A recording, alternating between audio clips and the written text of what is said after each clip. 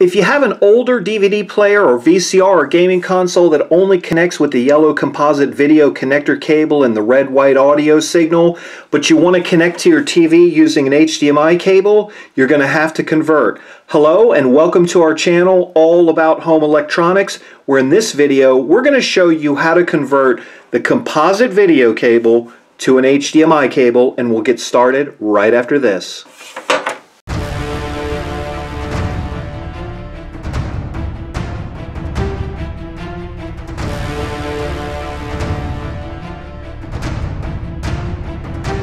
So to begin, we need the right equipment in order to make that conversion, and what you're looking at right here is a composite video analog audio converter that converts from that to HDMI. It will not convert the other way around. For that, you'd need a different video and a different piece of equipment. Now, this particular product we picked up at a local retailer. It's by the brand On. It's fairly straightforward. However, there are one or two considerations that we're going to show you now. First and foremost, this particular converter is going to need a source for power, and they do supply the power cord in the particular box. We're going to hook that up last, but you want to take this into account when you're planning out how you're going to make the connection, because you'll have to be close to that electrical source.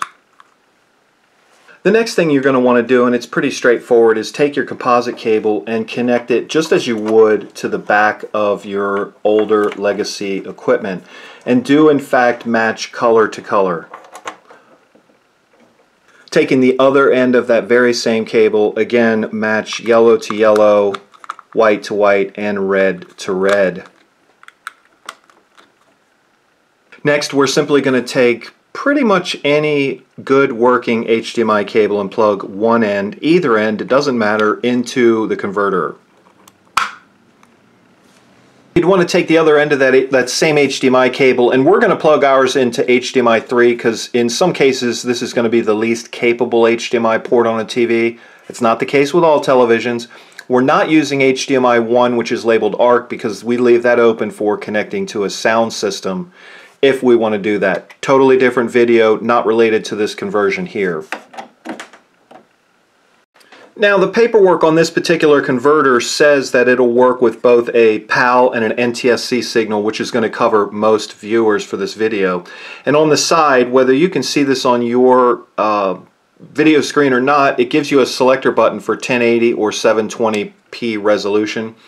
We're going to start at 720p resolution, and if it works on our particular device, then we might try 1080p. And naturally, one of the final steps in connecting the converter is plugging in your power supply. Now, when you turn your television on, you're going to need to select the correct input which you plugged your converter in. Your TV may not look like this, but in the case of our example, you'll recall we plugged our converter in to HDMI 3. Next thing is make sure you have power to your device and turn it on. And it's loading, but we haven't put anything in there yet. So we're going to open the disc tray and go right there.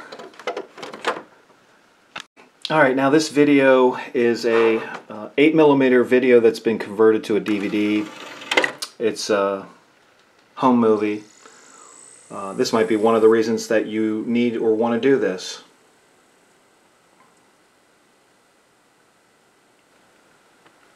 And there it is. That's pretty great.